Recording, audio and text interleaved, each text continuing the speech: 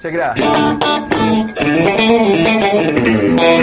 He starts this off with a couple of chords to set up the lick. First is the D chord, he strums that 3 times, and then the A chord. The lick starts on the A string on this D note, and he starts it with a 3-note walk-in. He picks the first note, hammers onto the E, and then picks a G. I like to pick that E, so whichever you like.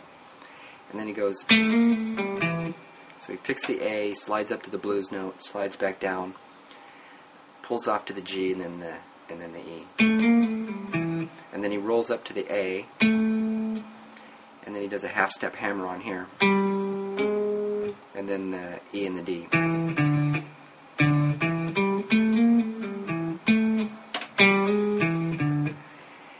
And then the last part is this.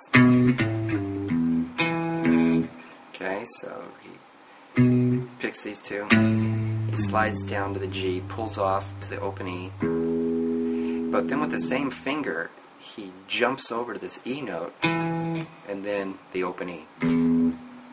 It's kind of tough to nail the slide, pull off, and then jump over to this E with the same finger. He does it in a real fluid motion. He just effortlessly does it when he's playing real fast.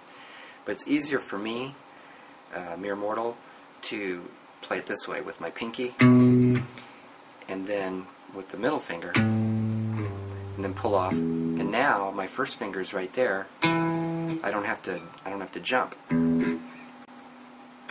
and it works fine.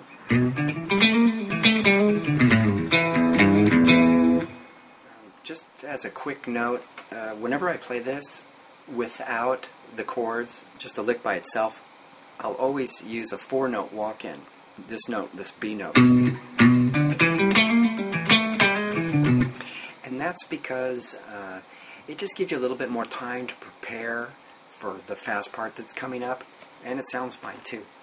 But when you play with the chords, you're definitely going to want to start on that D note because it just sounds so much better.